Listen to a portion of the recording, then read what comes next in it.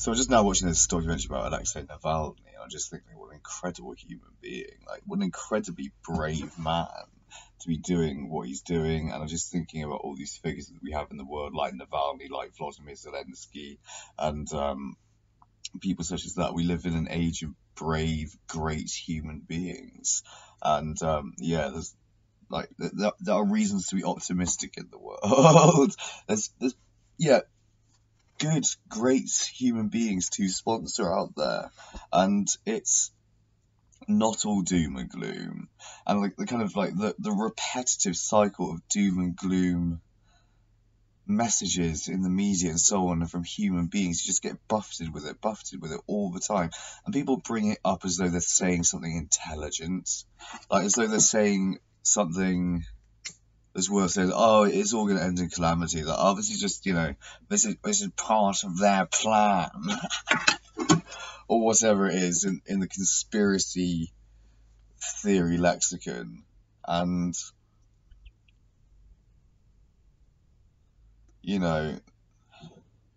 it's inevitably going to end in calamity.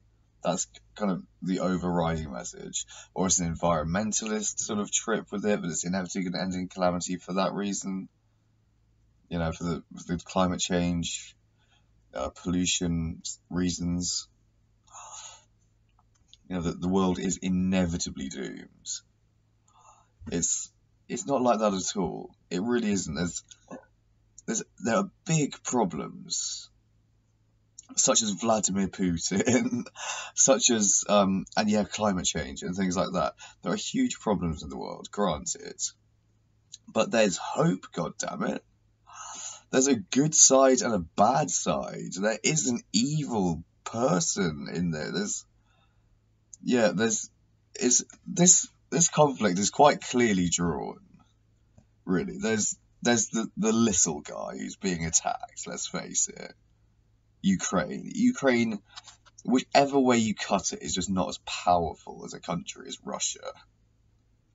And it's a big bully in the playground versus a speckier, smaller child who's got a lot of sweets that the big bully wants. That is the anatomization of this conflict. It's quite cut and dry, really. It's not a morally complex war or anything like that. It's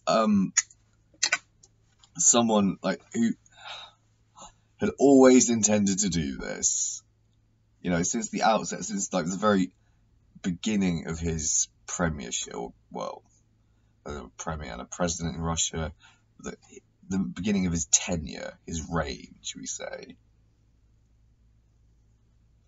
this autocratic tyrant type. He was setting out to do that from day one, and establish what he considers to be the traditional frontiers of Russia, or maintain or uphold the traditional frontiers of Russia. Because of 19th century spheres of influence politics that's got going on, and everyone else is sort of being like, well, we live in an age now where we have nuclear weapons. We can't be doing that sort of thing. This kind of Bonapartean style rhetoric politics that can't be going on.